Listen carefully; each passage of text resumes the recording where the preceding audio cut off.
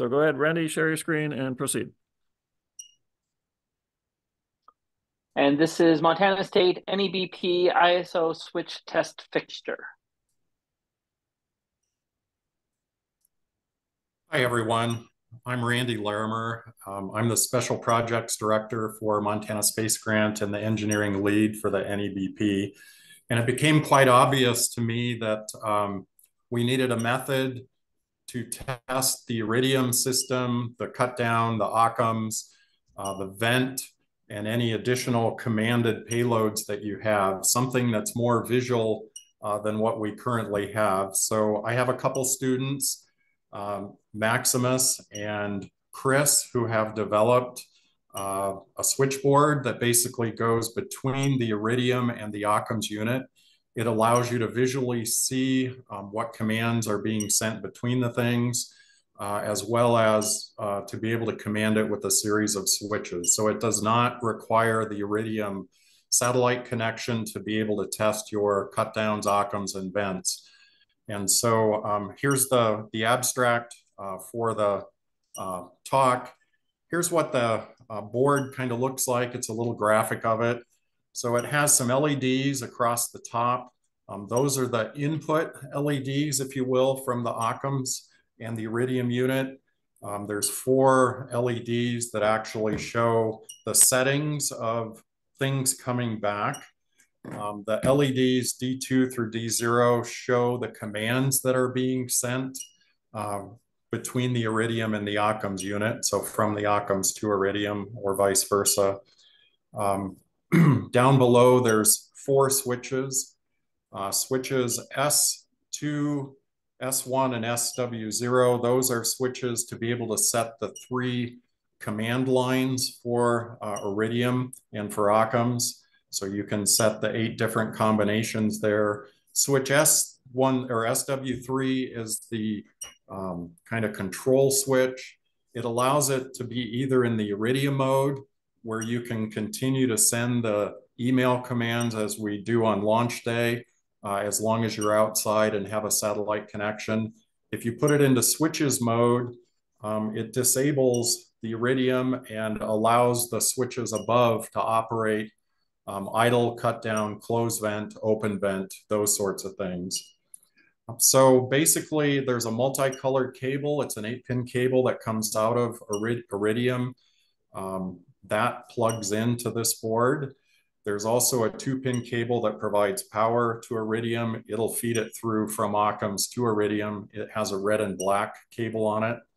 On the right-hand side, you'll notice that there's an all-black 8-pin cable. There's 2 ends to that. One is labeled S and one is labeled 0.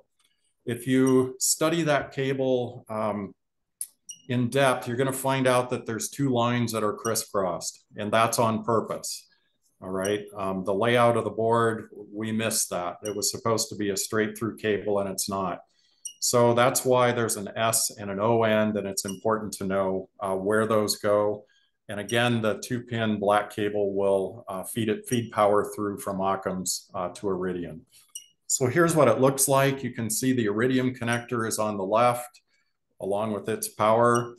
SW3 is the one on the bottom, so it picks iridium or switches, and the Occams connection is on the right here, as well as the power feed through. And then the input LEDs are up here, and the command output LEDs are here.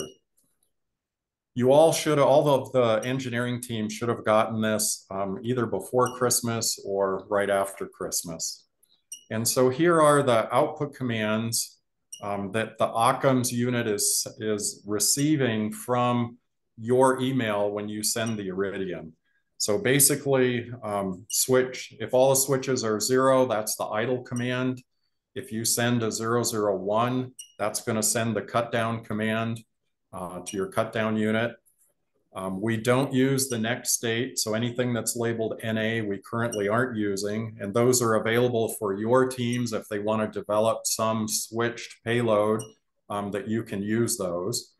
011 opens the vent, 100 closes the vent, and then the last 3 again are useful for you to actually control payloads. there's a caveat over here. The online pin state is supposed to be displayed on our Borealis tracking website. It turns out that only those modems for teams that have those from 2017 will show up. And so this is the ASCII equivalent that'll show up on that pin state output. For those of you that got new modems this year, it currently is not available yet. It has to do with the coding issue and the way a variable was set up for the IMEI numbers. And we're currently working on that. The student who designed that website is currently working on solving that for us. Here's the inputs that come back. So this is the action of what once you send a command, what should have happened. And so, for example, with an idle command, you're not going to see anything lit up. If you send a cut down command, the LED on the input side should light up D3, right? The cut down acknowledge, there's a caveat here too. This is a feedback from the cut down system that has been disabled. There was a problem with traffic between the various ACA modules. And so it's in the code, but it's disabled. If you go in, you can turn that on and you would be able to see then D4 turn on. However, it's not currently in the code. It's disabled. The NAs again are not used. Event open is going to be a 100 there. And then if event is open and a cut down, it's going to show up. Again, a couple of other not used things. And then down at the bottom, the event closed and event closed with cut down sent. So this will give you a visual of what your system is doing as you're testing it on the bench or in the lab. Again, here's the board and the cables. You can see those are labeled with the S's and the O's there. You all should have that. And then here's the system set up. Notice the O right here on the Occam's board, and the power up here will have an O. This end will have an S, but this is how you connect it. The ribbon cable coming out of your tracking system into here. This is not intended to fly on the balloon. This is only for bench work. So don't try to fly this thing. Here's another view of it. Again, you can see the O here, and you can see the S's here with the system set up. So I'll take questions in a bit, but I have a unit here. It's up and running. This might be a little awkward to demo, but we're going to give it a shot here. Can you stop sharing your slides and then we'll see you better? Yep, we can do that. Thank you, James. All right, so here's the system kind of all set up here, if you will. I'm going to try to get this up here so you can see it, right? If I send a 001, let's see if I can get it. You can see it turns that on, and we have an LED that comes on to say that basically cut down was sent. And if you could watch your hot wire, you would see that hot wire actually get hot and cut. Okay, I'm going to go ahead and send another idle. You're going to see that LED go out, so we know it's an idle. So why is this one on over here? If you look back, it tells me that the vent is closed.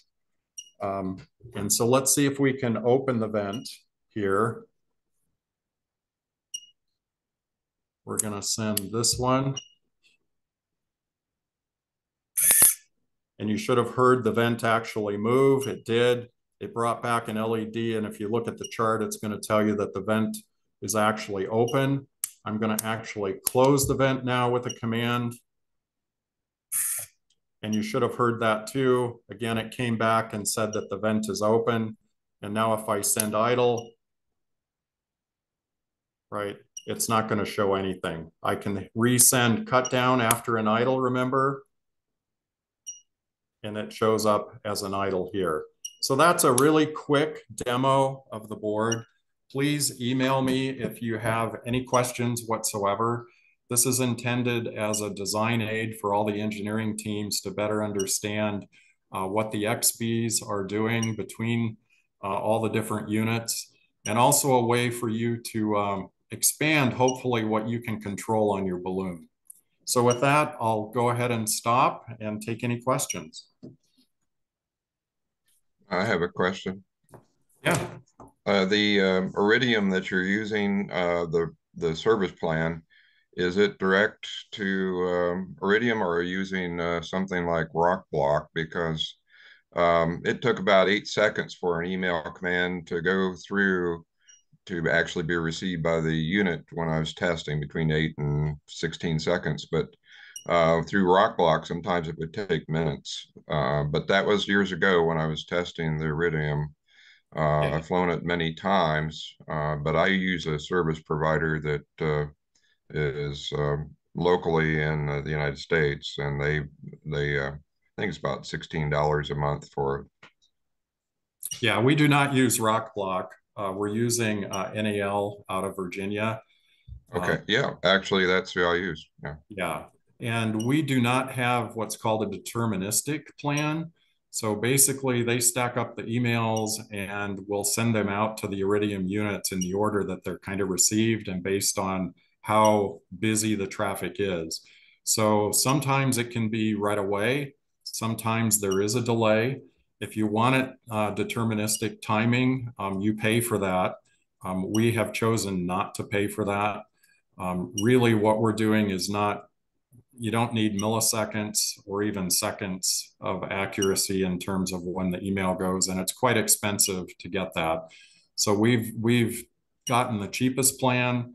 It works. Yes, there's delays. Yes, you might have a several minute delay, but it will get through. What we have also found is the number of satellites, up in the sky or whatever that you can see, that affects the timing of when the emails come through as well. And I also noticed the antenna was very critical. I have a helical coil antenna that's like $60, and it screws onto the SMA, and that seemed to work better than a patch antenna for the Iridium. That's a good point. I'd love to see that antenna. Actually, SparkFun has it on their website if you search for Iridium antenna. Yeah, so this has flown literally a couple hundred flights. It's been on HASP several times. It's been through the chambers at NASA, the thermovac chambers. This is the configuration that we worked with NAL and Iridium to come up with. So it has the GPS antenna over here and Iridium, and then a ground plane underneath it, right? I have an interesting story where this worked during a GPS jamming session when we were at Fort Sumner, and NASA actually used our payload to be able to find their balloon because their GPS was being jammed. Excellent. Okay. Any other questions? Is there written documentation about this yet? And if not, will there be? I'm going to send an email out to the pod leads that will then distribute it to the teams. We have to be a little bit careful in distributing this far and wide because now anybody in the US who knows how to work with Iridium can send an email command and do what they want with your balloon. So I wouldn't share it indiscriminately. I'd make sure that the people that need it get it, but that's about it. So I'm not going to post it on the website anywhere, right? I would prefer not to do that. That's great. And then also you need to have a magnet on your vent flapper, right? Oh, yeah. So here is the vent that I was using to do that. And you can see right in here, maybe. Let's see if I can get it. There we go. See, we just have a magnet glued to the bottom, and then the board that's picking it up is over here. So yeah, if you don't have the magnet, you won't be able to see if the vent is open or closed. Good point, James. Thank you. Okay. One more question, and it's probably discussed earlier. What altitude do you pop the vent, open the vent? We were able to float at about 60,000 feet.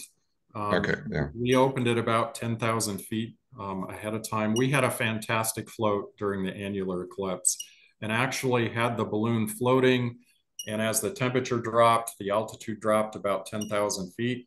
And then when the sun came back, it went back up. It's a pretty cool picture.